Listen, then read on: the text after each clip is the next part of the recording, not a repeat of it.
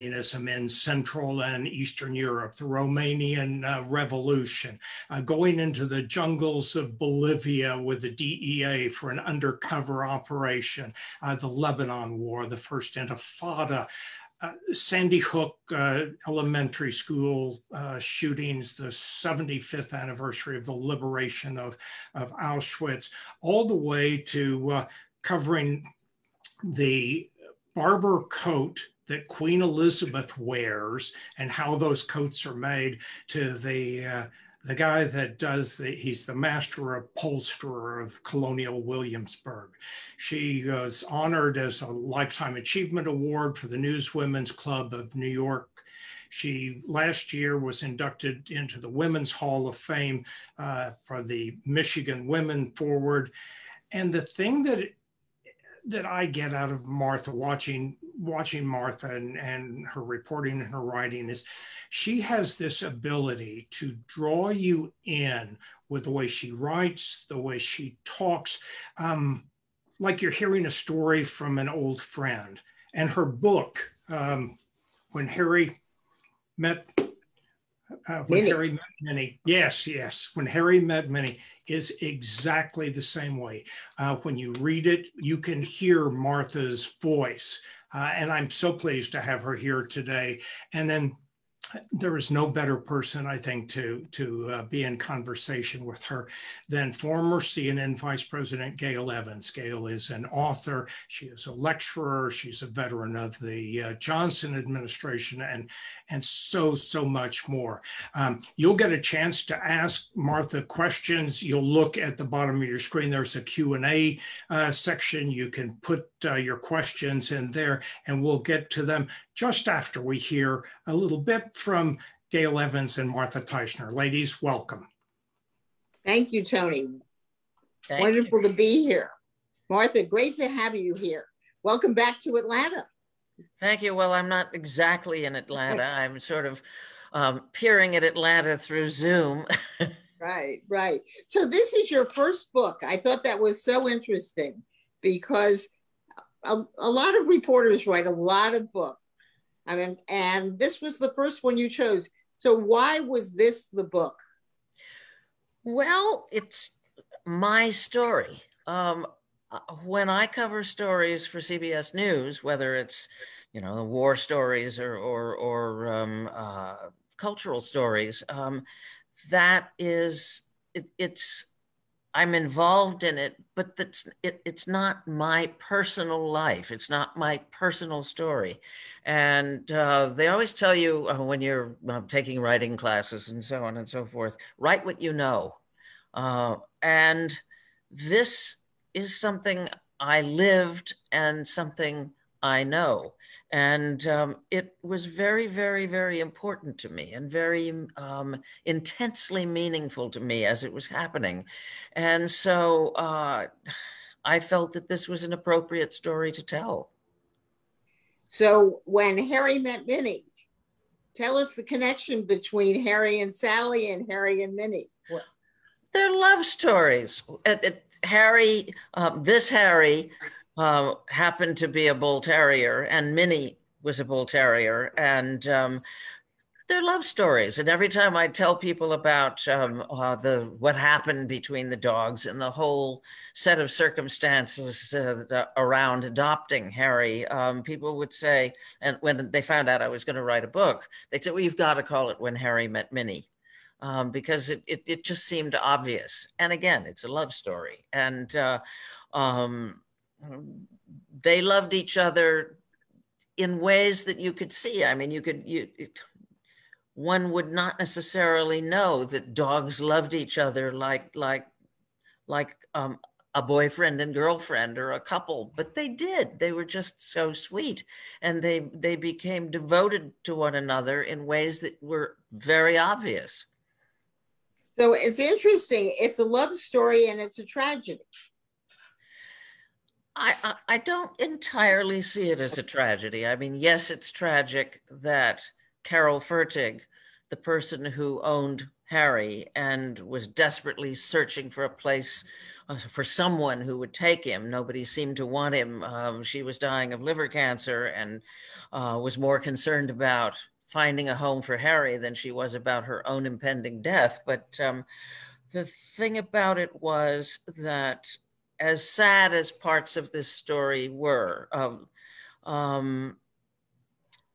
it, in the long run, to me, wasn't sad, because Carol found a solution to the problem of what was going to happen to Harry, which meant that she could die feeling content, because she didn't have to have her dog put down, the creature that she loved more than anything. I was happy because not only did I find a companion for Minnie, who had been pining for the dog I had had before, who had died, but I was part of a circle of friends of Carol's, who were a support group, who were a self-designated family, and everything about those relationships, that closeness, that love among a group of people, that to me wasn't a tragedy. There was happiness, there was humor, there was joy, there was excitement. So it wasn't really entirely a tragedy. Yes, it was a tragedy Carol died, but the rest of it wasn't a tragedy. So beautiful. You know, people think of New Yorkers as unfriendly, and they think of New York as this anonymous place. But this is a story that, to me, and it was interesting because I saw your piece on CBS Sunday Morning before Tony asked me to do the interview. And I said, oh, I know, because I saw, I loved the piece when I saw it. But it felt to me like New York as a small town, not as this anonymous, unfriendly. So share with us a little of the coincidence of the beginning of all the finding of the unexpected, I guess, and how New York really is a small town. New York is definitely a small town. It's a whole conglomeration of little villages, if you will, of small communities. And a lot of them are, I think, based on people's neighborhoods and also their affinities. For me, one of the most wonderful things about living in New York is the fact that the Union Square Farmers Market is wonderful, and in and of itself. And I go to the Union Square Farmers Market early in the morning every week, unless the weather is so bad that I just can't bring myself to walking the 1.5 miles each way. And usually I take my dogs. And it happened that on the morning that all of this began, I got Minnie to come with me, and she hadn't been for a long time going with me because she was just so despondent and lethargic after my previous second dog died, Goose, that she just didn't want to do anything. And I finally got her to go with me, and we went to the farmer's market, and we were standing around talking to the acquaintances I see at the farmer's market every single week. It happened to be that I was talking to a couple who had another bull terrier named Sonny, and we were standing at the northeast corner of the farmer's market. And I looked up, and there I saw a guy that I had known dog walking along the Hudson River, which of course is on the opposite side of Manhattan, near where I live, on the west side of Manhattan, and Union Square is sort of nearly east. And I'd never seen this guy at the farmer's market ever. And I'd been going for more than 20 years, practically every Saturday. And I hadn't seen him at all for a year or two because he'd moved to another part of the city, and I wasn't seeing him every single morning walking his golden retriever along the Hudson River as I was walking my bull terriers. And I looked at him, and he looked at me, and he came over and he pointed at Minnie and said, well, where's Goose? And I told him that Goose had died and that I had been trying to find an older male bull terrier to adopt to make her happy again, and that I'd failed. And he whipped out his phone and showed me a picture that he pulled up. And he said, remember, I told you about my friend Carol, who has a bull terrier. And remember, I took this picture of Minnie and Goose at Hudson River Park to send to her. And frankly, I didn't really remember it. And sort of slowly, the whole story started coming back. And he said, well, she's dying of liver cancer. Nobody wants her dog, Harry. He's 11 and a half. He's got some health issues, both physical and behavioral, but he's really a sweet dog. She's more worried about herself or about Harry than she is about herself. Would you take him? You know, I was just sort of, all of this talk about trying to find a companion for Minnie. And then all of a sudden, here's a reality. And I thought, oh, you know, I could sort of cringe and back off. And I didn't. I just sort of coming out of me, bubbling out of me. I said, well, yes, if they get along. And at that point, I kept thinking it would be easy to say no, but it just sort of bubbled up out of me.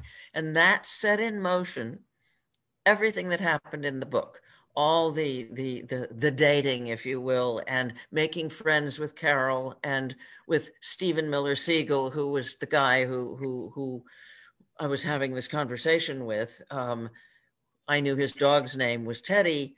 He knew my dogs were Goose and Minnie, but we had to introduce each other because in New York, people tend to know the dogs' names without knowing the people's names when you have dog walking acquaintances.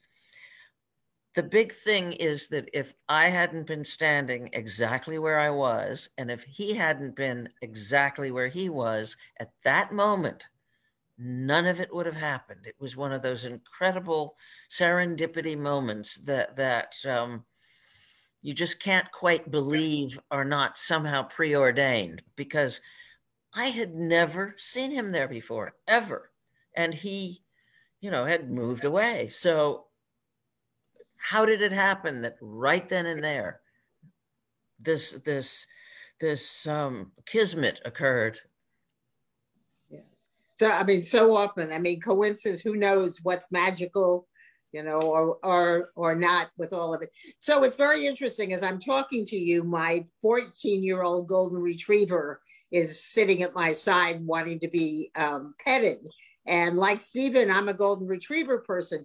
You're a bull terrier person. And it's fascinating, since I read the book, the number of people I have seen on dog walks with bull terriers. Really? Huh. Yes, right. I recommended your book to 2 different families with bull terriers in Piedmont Park. But my real question for you is, they're very different. Golden retrievers are one kind of dog. Tell everybody about bull terriers, because I really didn't know that much before I started reading. Well, first of all, they're funny looking. They have these sort of egg-shaped heads and little slitty eyes, and they're comical. They're stubborn. They're incredibly stubborn. They're devious. They're too smart for their own good. They're tricky. If they don't have enough to do, if they get bored, they get in trouble. They're subversive. They're very loving, and they know they're funny, and they're comedians, and they act up so that you'll laugh at them. And they realize that they're comedians. And again, if they don't get the attention that they want, or if they get bored, they look for ways to cause trouble. And I think that's why I like them. Interesting. So I have a very personal question. I have a friend who's actually a television producer who posted about 4 or 5 months ago on Facebook, when you leave the house, do you say to your dog, "I'll be back soon"? And are you careful about whether you know, if you're not going to be back soon, that you just say, "I'll be back," or "goodbye"? And I'm curious, when you leave the house, do you talk to your dogs, and do you give them accurate information?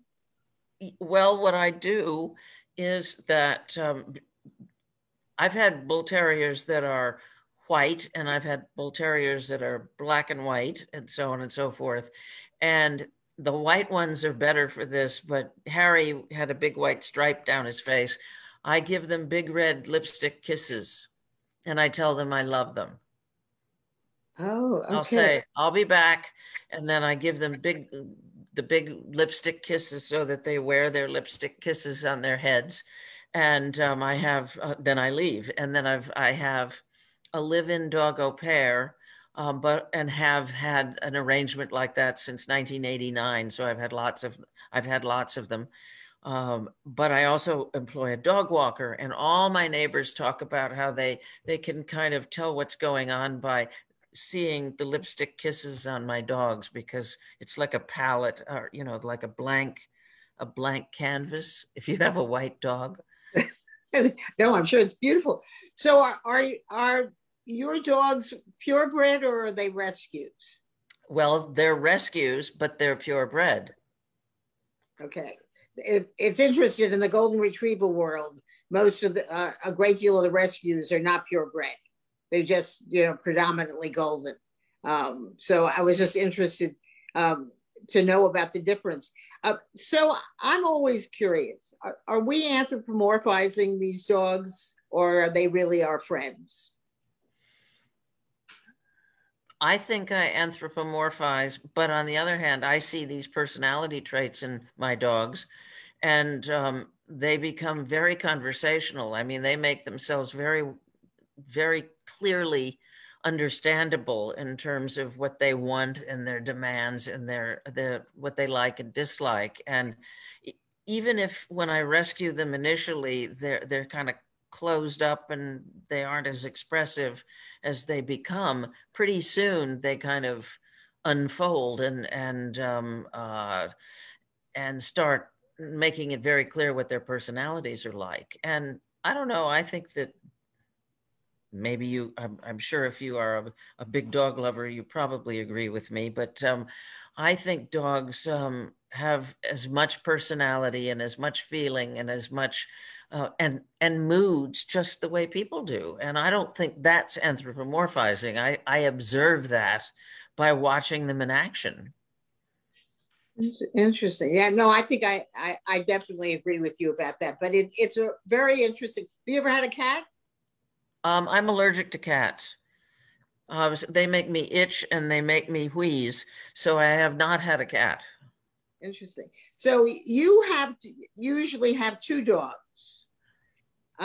You think your dogs would be lonely if they were alone? It was only one. It depends on the dog. Right now I have one dog, Girly, right. And I've only had her for a few weeks. And I must say that she doesn't seem to be lonely. Minnie was lonely without Goose, but then again, I had Goose before I had Minnie. Goose did not seem lonely without Minnie, but he was a lot happier having Minnie around. And of course, Minnie was so happy to have Harry around. I mean, she and Harry loved each other. I think Harry was waiting all his life to find Minnie, because all the behavioral problems that Carol had with Harry went away when he met when he met Minnie. It's as if she cured him, and he adjusted very, very well. And when I was able to take him off all the medications, the behavioral medications he was on for sort of OCD, obsessive compulsive behavior and that sort of thing, I went to the vet and I said, why do you think he's cured of these things? And he said to me, Minnie. And it somehow Minnie had a calming influence on him, or was good at bossing him around. There could have been some of that. Right. No, interesting. So I saw this as a story about friendship. I think the love and friendship between the dogs and the people and each other, but about the beautiful friendship that you developed with Carol Furtick. So will you tell us a little bit about Carol? Carol was a singular person, larger than life, very colorful. She was a designer of many things. She designed clothing. She had clothing lines in Bergdorf Goodman and Henri Bendel, two fancy specialty stores in New York City. She has there are clothes that she designed in the collection of the Metropolitan Museum. She either did brand strategy or actual designing or both for like a who's who of fashion designers in this country. I mean, picture a magazine like Vogue or Vanity Fair, and you see all those ads that you have to page through 30, 40 pages of those before you get to the table of contents. Michael Kors, Calvin Klein, all that. That's who she designed for or did brand strategy for. She designed for Harry Winston. She designed for she designed furniture and home accessories and stationery and you name it. And she had a spectacular eye, and she just had an artistic personality in every way. She was very well read. She was very funny, but she saw everything in a way that was informed by her eye, if you will. And she dressed in a singular way. She was probably 6 feet tall or close to it. And she had short gray ringlets and wore huge black glasses. And anything that she wore, whether it was leather wrapped around her wrist as a bracelet, or whether it was something she designed and put together with articles of clothing that you wouldn't normally expect to put together, she looked sensational. She was not pretty, but she was striking. And if I tried to put together the kinds of things that she did, I would look horrible. But she just had the ability to use herself as a kind of an artistic canvas. And I describe in the book one time when we were going around the corner to the next street where we were invited to tea by a friend of Carol's and Stephen's, who was helping us out because Carol and I were trying to leave the dogs at home and then observe them with a doggy cam while we were out. And so we'd been invited to tea, and it was on the next block. And walking around the block with Carol, it was all these people looking at her and staring at her. And it was like walking around the block with Big Bird.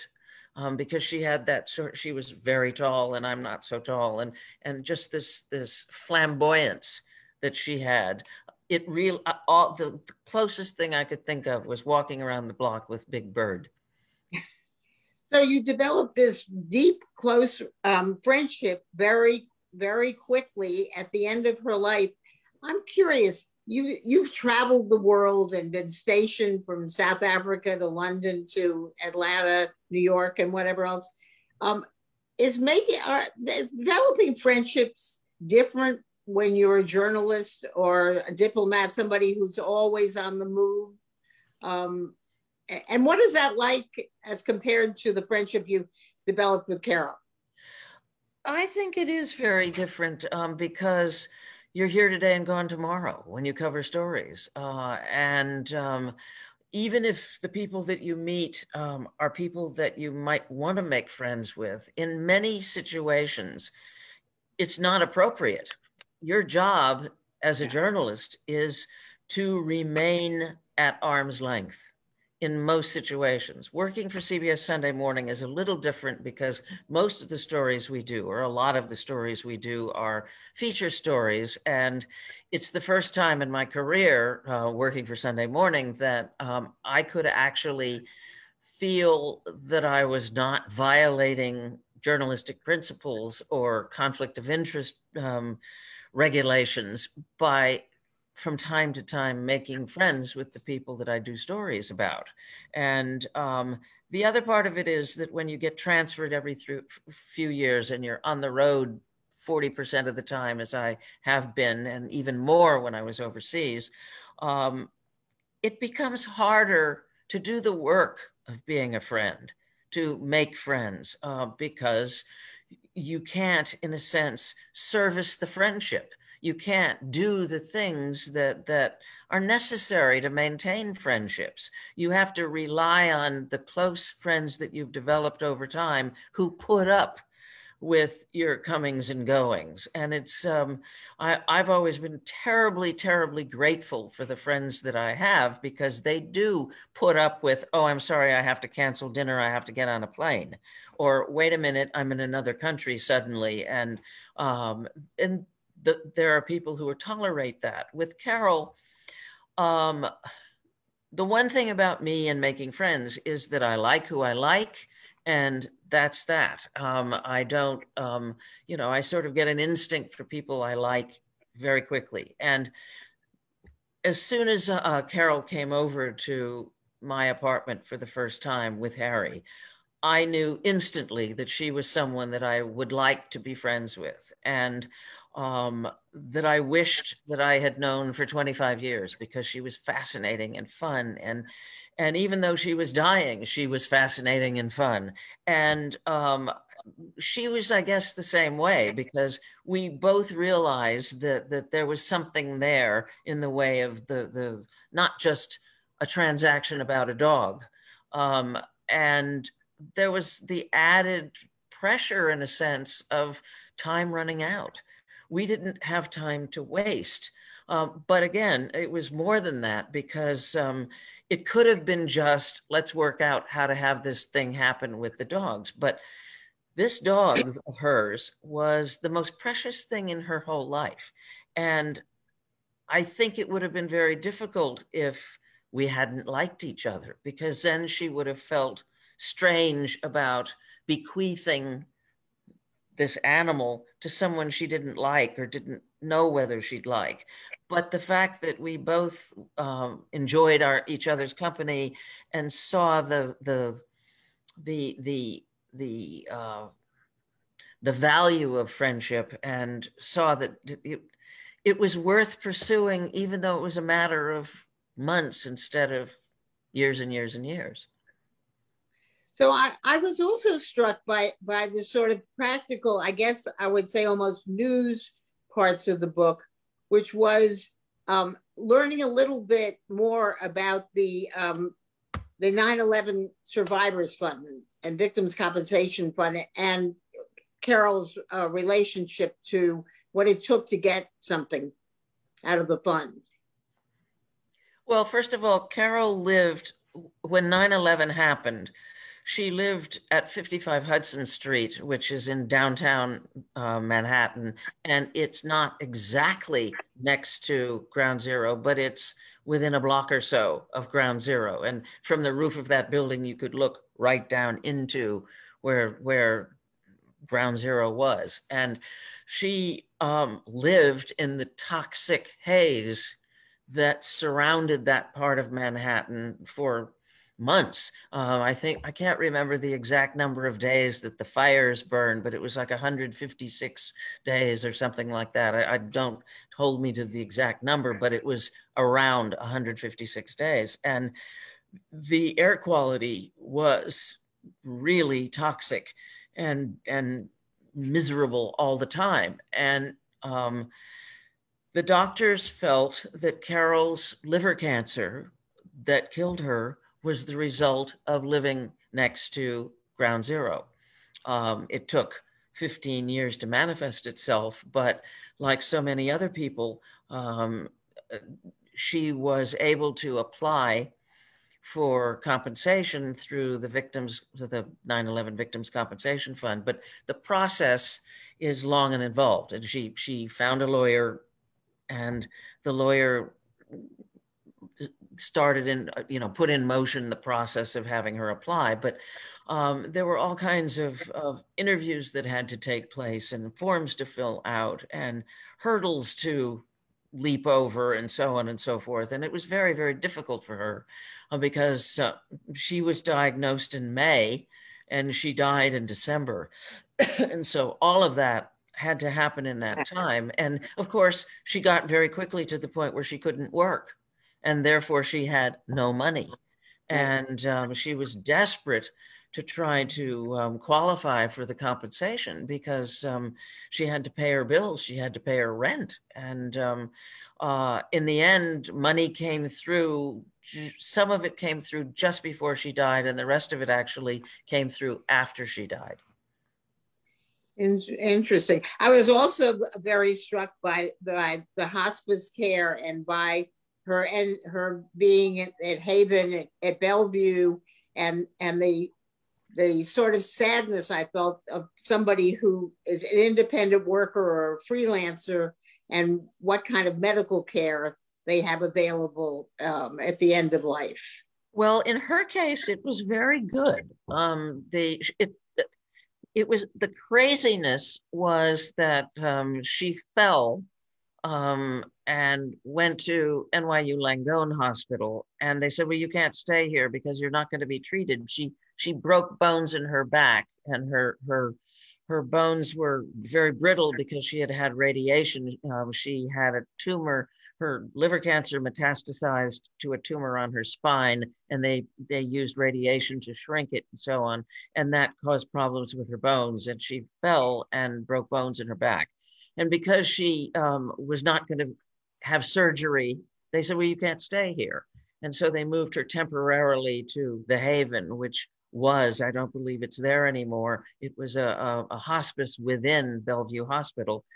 And the only reason she was finally able to stay there is because at a certain point, she couldn't take medication on her own without throwing it up and so on and so forth. And that meant that because she was no longer capable of living in any way on her own or being cared for at home, she was able to stay. But when she was there, she got very good care. And it was very humane and very professional, and the nurses were wonderful. And she, I think, appreciated that. She had a room of her own, which was good. And there are a lot of situations where people don't. And I've seen nursing homes that are horrible, but she was treated very well. But the toing and froing between NYU and the Haven and whether she could stay, and it was just like a catch-22 nightmare. That's what it felt like. You wrote it beautifully. Well, so I think people always want to know, who did you want to be when you were in fourth grade? Did you always know you wanted to be a journalist?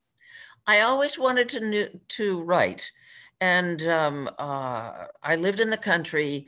I had no playmates because I was an only child, and we lived miles and miles and miles from school. And so I was always observing and writing, and my father let me use his typewriter, and I would write little newspapers and stories. And I was very interested in newspapers and journalism, even as a small child. And my family, we got a television, I think it was around 1956. My parents wanted to see the Army McCarthy hearings, and they wanted to see the political conventions. And we had to wait till there was a television station, and we had a 30-foot antenna on the hill above our house in order to see anything other than black and white snow. And my parents watched the political conventions, and I sat cross-legged in front of the TV, and I had a huge crush on Chet Huntley. And my parents and all my relatives said, well, you know, she's bound to become a journalist because she has a crush on Chet Huntley. Wonderful. So I just want to get two quick questions in before we let everybody add theirs. And one of them is, what's your process for writing? So this is your first book. Were you disciplined about when you wrote, how you wrote, where you wrote?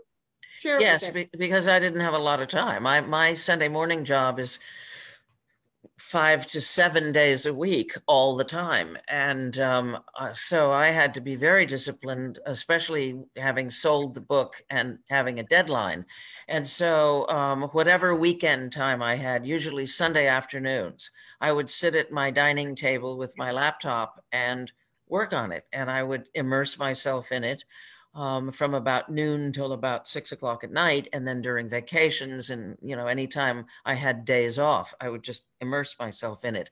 I had no trouble disciplining myself whatsoever because I've been doing that my whole life on the one hand. But the big thing was that I wrote the book because I didn't want the story to end.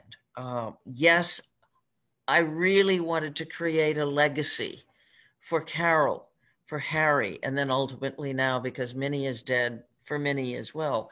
But I didn't want all those special moments and the intensity and the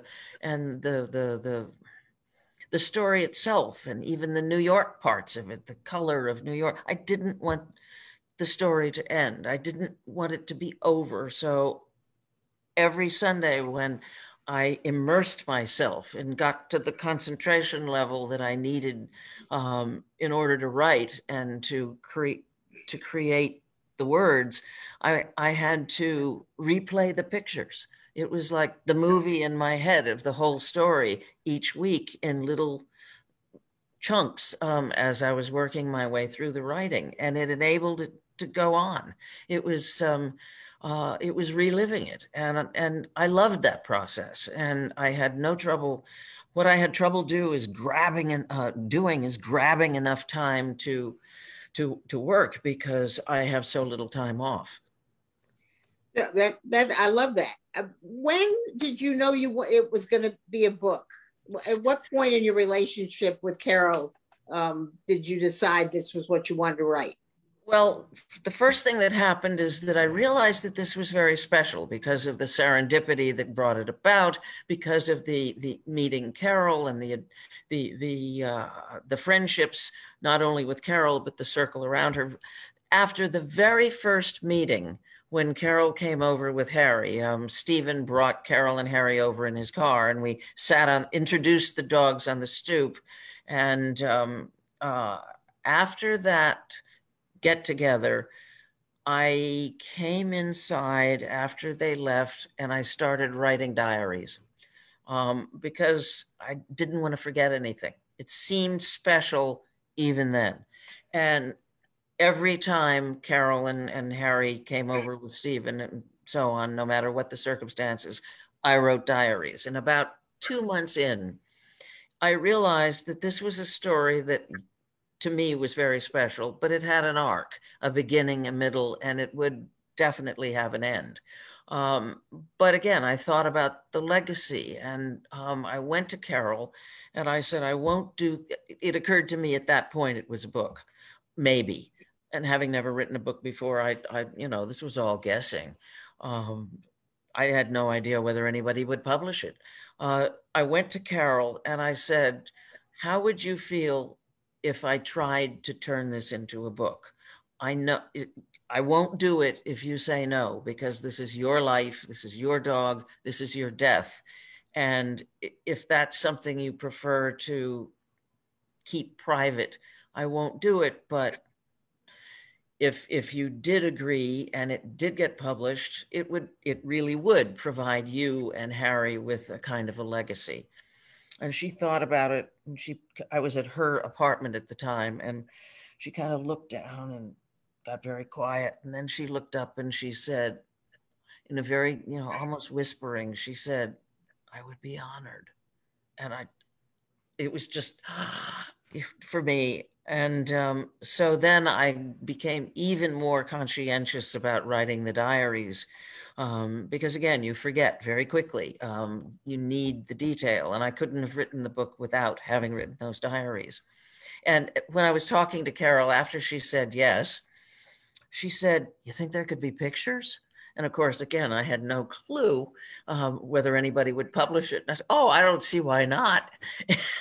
and she said, one of the pictures has to be my idea wall, which was this collage of photographs and magazine clippings and so on of things that interested her or inspired her that she put on, at that point, it wasn't a wall, it was on the doors of a great big cupboard that she had. Pictures of Diana Vreeland, pictures of beautiful works of art, pictures of clothing, pictures of herself, her friends, all kinds of, anything that struck her fancy. And she really liked her idea wall. And I said, well, I don't see why not. And I believe it's in the book.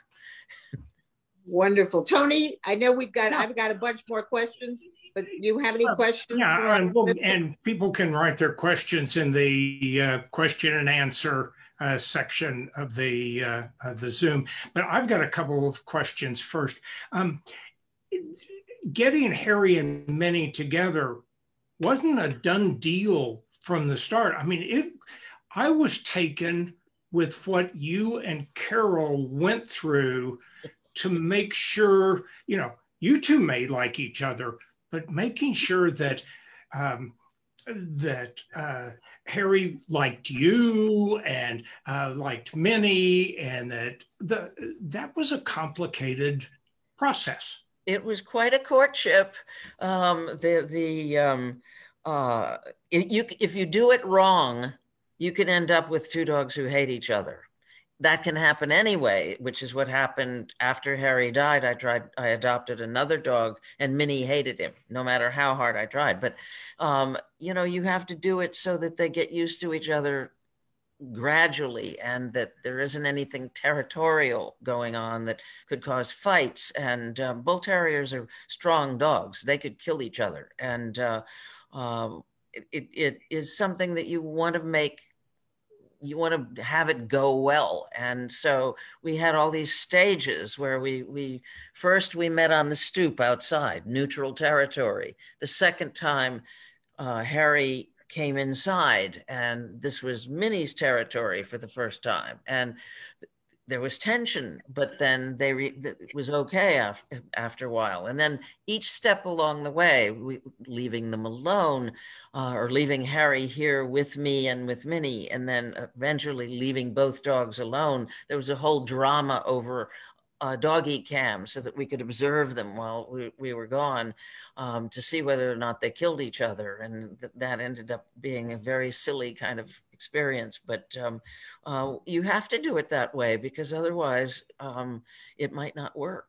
And Harry was also fairly expensive because he had all these medications and all these issues and so on. And I had to consider taking him on at the expensive part of his life, and knowing that I would be the one who would ultimately have to decide to have him put to sleep and so on and so forth when he got old and ill, and older and ill, and so on and so forth. And that's a lot of responsibility to take on, and you have to know that it's going to work, and that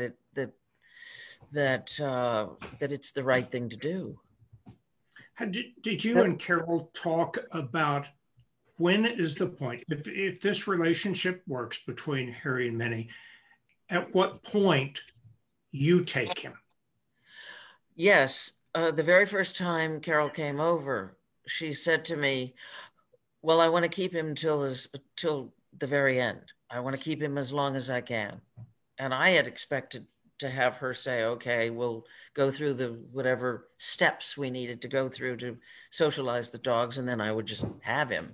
But for her, letting go of Harry was letting go of life. And it very quickly became clear to me why she felt that she wanted to keep him till she couldn't take care of him anymore, because he meant everything to her, and he really did symbolize life to her. And so in the end, when I did get him, he had been coming for sleepovers. That was the sort of the pinnacle of the courtship, was sleepovers. And so at one point after a sleepover, I suddenly got a call from Stephen saying, Carol isn't feeling too well. Could you take Harry for a few days? I'll take him home over the weekend. This was on a Wednesday. And so rush. Harry came over, and we had to struggle to find his medication because Carol hadn't filled a prescription, and so it was a mess, and so on. And just when he got settled and it was going to be time for him to go home, I got a call from Stephen saying, Carol wants you to have him now. Just keep him. And okay. And both Stephen and I said to Carol after that, we can bring him over. You can have all the benefits of having him with you without any of the work. He can come and spend time with you. And she said, no, it would break my heart. And so I sent photographs every single day of the dogs together. And does Gurley have as good a wardrobe as Harry did? Well, she's inherited all these things from Minnie. She's small, so Harry's clothes are too big for her, way too big, because Harry weighed about 60 something pounds and Girly weighs 40 pounds. And so she has inherited very nice things from Minnie, because Minnie, of course, thought she was a glamorous movie star or a princess and wore jewels. Girly isn't into the jewels, but she really likes to wear her jackets and sweaters, believe it or not. I think she gets cold easily. One of the things that I really enjoyed about the book is this is not just a story of dogs. This was a lot of story of Martha Teichner. Not only did we follow you on the walks to the market, but we learned about your childhood in Michigan, and even going back, your interest in conservation and those sorts of things. It is really a memoir of you as well. Well, as I said, it's my story. It's my life. And in a sense, that to me was what I could write about, because of all everything that happened with Harry and Minnie and Carol it ricocheted around my head, and I had there were echoes of other parts of my life. And again, it was my personal story. It's different from covering people you don't know in another country. Now, tell people a little bit about Michigan. Yeah, I'm just going to ask. Yeah, and walking to the beach. Well, I grew up in northern Michigan, and as anyone in Michigan, you use your hand and you figure out. I'm trying to figure out with Zoom whether it looks backwards or not. But anyway, if you hold your left hand out in front of you like this, you have a map of Michigan, and I'm from right up the base of the little finger. I was born in Traverse City and lived in Leelanau County, which is the next county over, which is much of the Leelanau County is a lot of the Little Finger and the area around it. And we lived on a lake surrounded by woods. And as I said, I was an only child, so I didn't have playmates. So I spent a lot of time observing nature and the unusual people who lived around us and so on and so forth. And after my father died when I was 9, we had to sell the property and move away because my mother had to make a living. My parents had a business that was related to the fact that my father was a professional skier, and his being a skier was part of the business, the front of the business, and my mother ran the business part of the business. She was not a skier. So as soon as he died, that was the end of that, because you needed my father to have the business.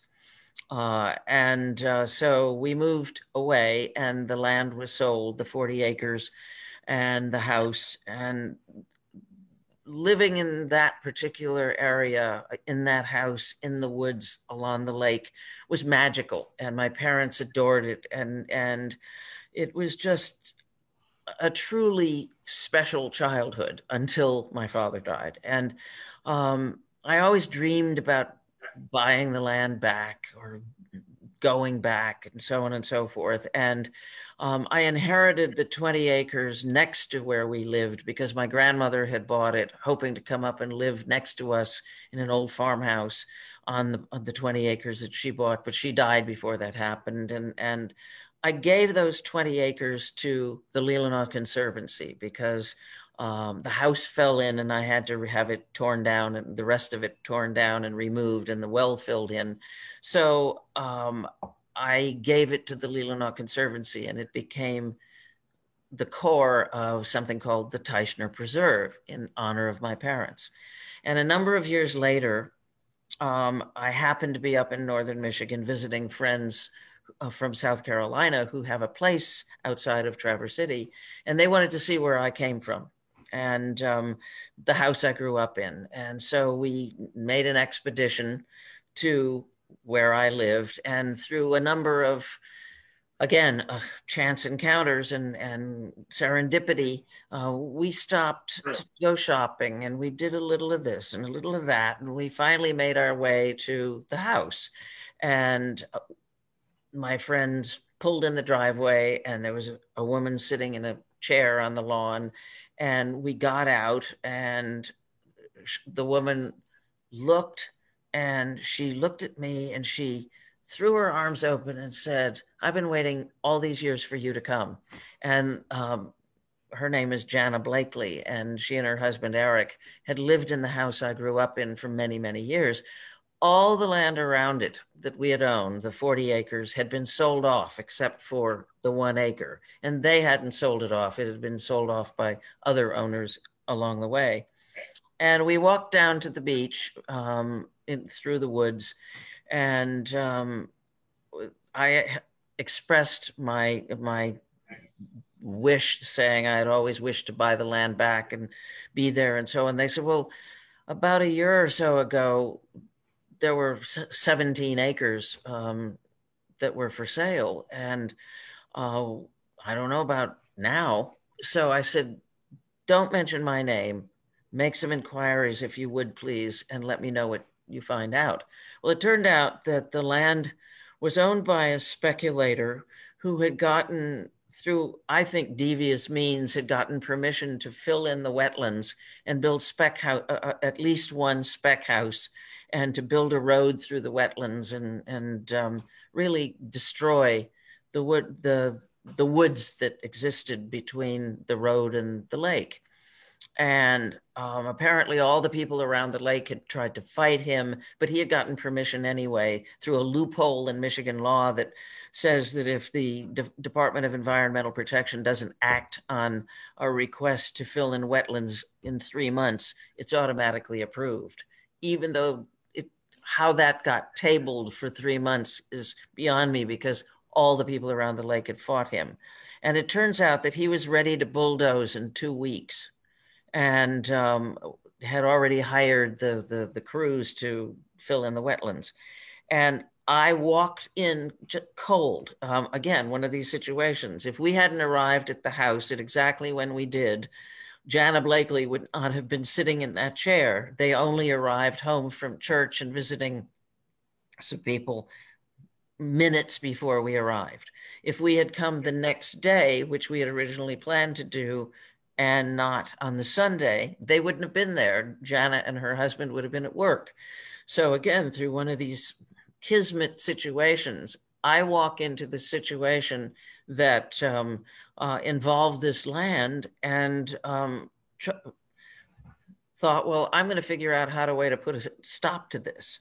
And so I contacted the Leelanau Conservancy, which is a very active land conservancy in Leelanau County, one of the most active in the country. And together we worked to intervene. And the Conservancy, I said, listen, I will buy the land. I'll refinance my apartment in New York and buy the land.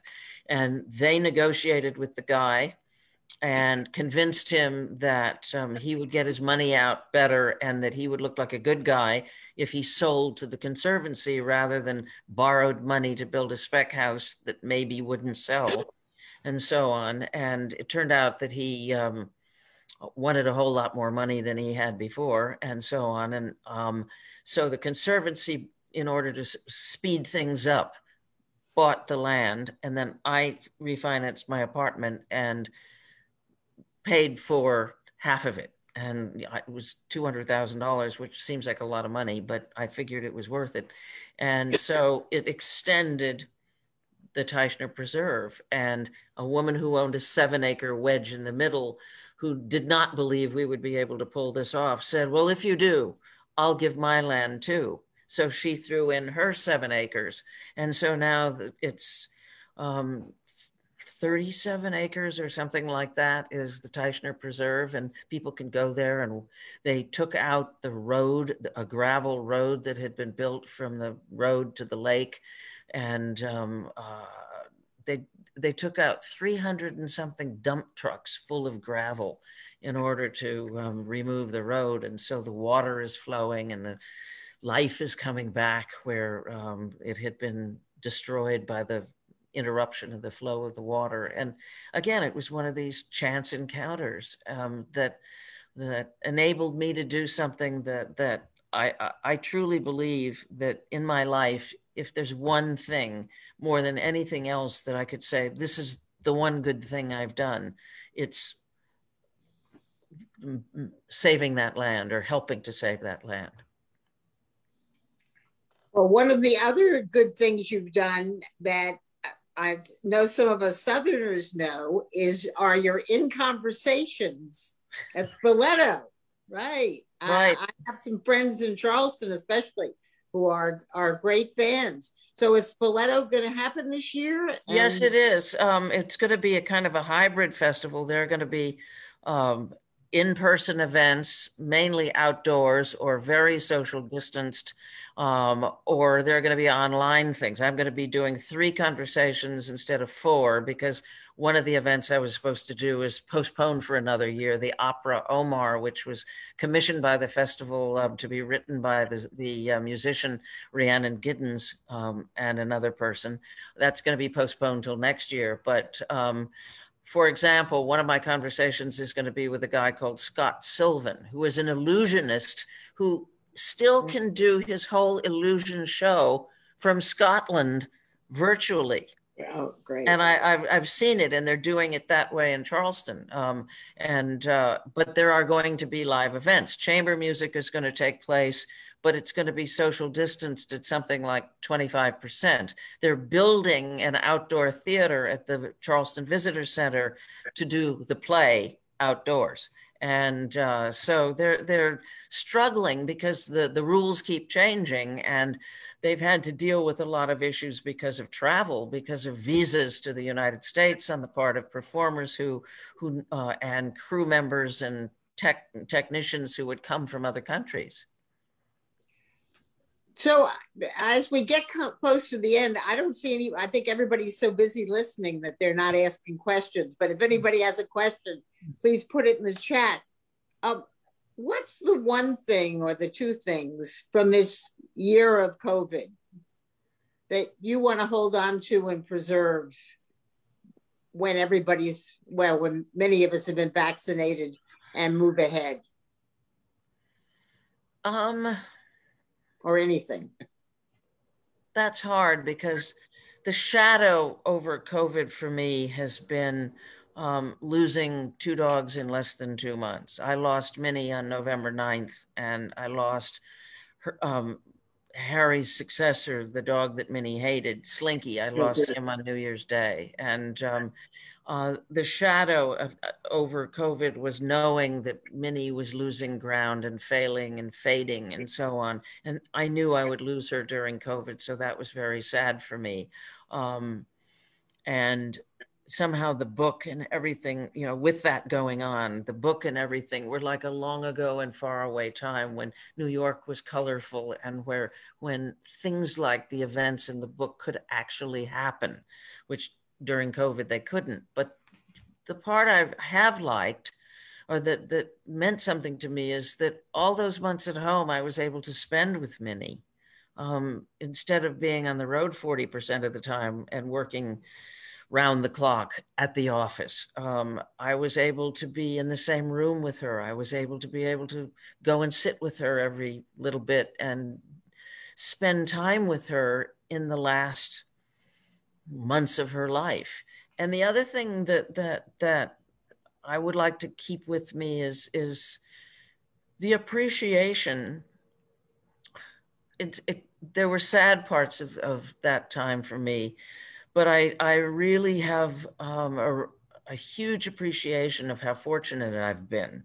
I have a home, I have a job, I have a back garden so I can go outside and I could look at the sky and I could feed the birds. And there would be something very contemplative about going out in the morning and at that point throwing tennis balls for Slinky, hundreds of them, to get him tired out because of his various anxiety disorder issues, but feeding the birds and watching the light change on the buildings and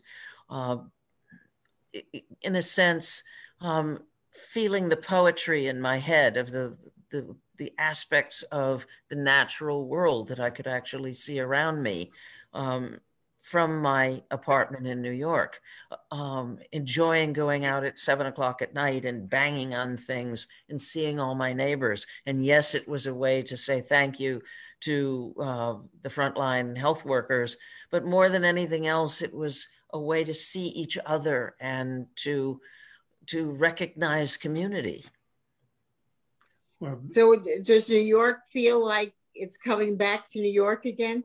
It's felt that way for a long time. And in the summer, when they started having the outdoor dining, it became a very festive addition to city life. A lot of city life had been shut down for the first few months, March, April. It was like a ghost town. But it picked up in the summer months, and there were whole streets with colorful umbrellas and little strings of lights and buskers going and standing at the edge of these outdoor dining locations and singing and people getting up and dancing in the streets.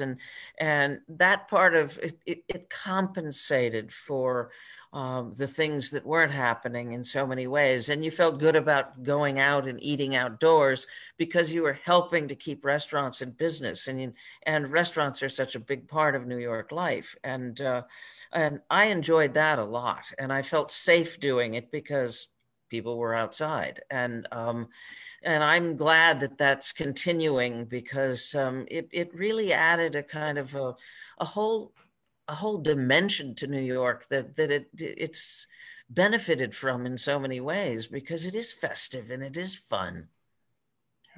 Yeah. Well, I also have to add that I feel good about all the rescue animals who have found homes. And I know everybody worries that people are going to give some of those dogs back, but I don't think really.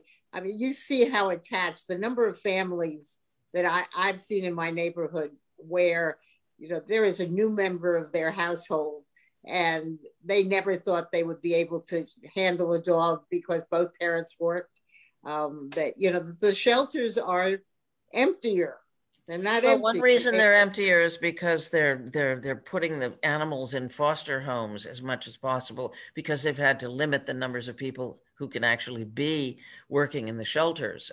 But I think what's happened is that the rescues have been going to different sorts of people from the people who rescued animals in the past, and they're discovering the joy of that. Neighbors down the street from me, that's happened, and they never had a dog before, and it's you know, it's just their joy at having a dog is just amazing, and I think that there's a lot of that. One of our listeners wants to know whether you have plans for a next book. People keep asking me that, and I hope so, but it has to occur to me what that book is going to be. And, you know, with When Harry Met Minnie, it was so clearly a story with a clear story arc. And that is, you know, I have to find something that will work like that. I mean, in a way, there's a prequel. I did a lot of writing about the very first bull terrier I had, whose name was Piggy, and I got him in South Africa, and he lived on 3 continents, and he had a very, very interesting biography. And while When Harry Met Minnie is very much about community and friendship, in a way, if I ever get around to writing about Piggy, the episodes of the 3 different episodes of his life, the writing I've already done about it, it's much more about exploring the whole nature of what is home. Because, you know, when you get transferred a lot, you have to come to terms with what is home and what's not home. And how do you figure out what home is? Is home where you have a dog? Is home where you have your stuff? Is home where you cook? Is home where funny little details of your life unfold before you that define the place? And so I might do that. I don't know. I am hoping that I can, you know, kind of once the pandemic ends, to the point where people's lives are relatively normal and I can travel for fun again in a meaningful way. I'd like to take a few months off before I kind of dig in and do the discipline again, because it means 7 days a week in order to get something actually written. And it has to be a good enough story to subject myself to that amount of time again. It was more than 2 years writing this book. Didn't Piggy have to get quarantined? He did. He spent 6 months in quarantine at a quarantine kennel in Kent that was very nice. It was much better than the one that it's sort of a huge one that was at Heathrow Airport, where it was sort of like battery chickens or something, and dogs died there and cats died there. But this place was quite nice. The people did so well having a quarantine kennel with a guaranteed income from it that while Piggy was there, they bought themselves a country house hotel for people on what they made with the quarantine kennel. I'm not joking. You must be a wonderful dog owner if Piggy forgave you for quarantine. He did okay.